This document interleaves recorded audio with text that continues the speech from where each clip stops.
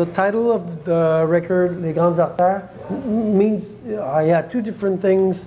It's a record about heart, about love. Every song is kind of research, reflection about love, different kind of love and different level, I think, of love, should I say.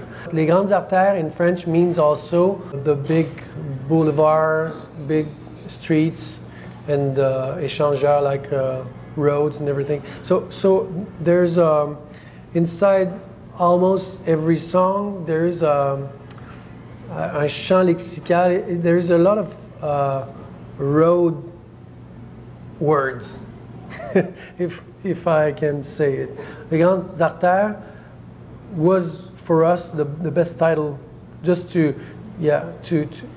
for the two different meanings. No, there wasn't any stress about the production of the next record, because we have the opportunity that there will be hopefully people to listen to.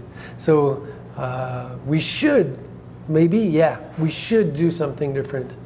Because I was pretty relaxed about how the record's gonna be received, and that's why we did, I think, a free album, an album that you can hear some kind of liberty or freedom. It's a good word, huh? Freedom. It's heavy. Okay. Now I can say that I really loved to be a coach on The Voice. It was very interesting. It was funnier than if I was like a candidate, I think. The coach role is very, very pleasant. But for now, I think it was the good decision for me to not repeat myself and just put a lot of time and all my time to the production of the new record. So, thank you. My English is improving. Okay, take care, guys.